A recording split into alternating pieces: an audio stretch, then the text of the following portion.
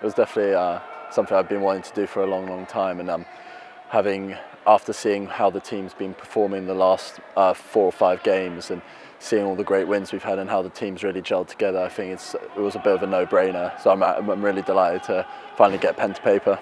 I love that I've been able to grow as a player and a person and show what I can do in the Premiership, which is probably the highest level you can play at apart from international. So it's something that I've been working towards since I've been a young kid, and just been really great to see the progress I've made and that I can play at the Premiership and I can score tries, and hopefully it continues. I played my academy rugby with some of my best mates from school, and then being able to go through the ranks and then making my Premiership debut last year against Leicester. It's kind of like the typical dream come true sort of thing, but it's just amazing to think and look back on how 10 years ago I was watching games here or across the road, and now I'm playing with people who I was watching. So it's pretty special, and Harlequins has definitely not only made me a better player but a better person throughout, with being around the players and the staff, and yeah, and I'm really happy to continue this.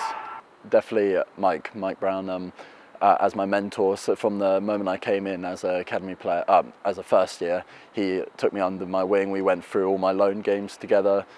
He's always helped me on the field. A bit tough love, but you know, that's the way he does it.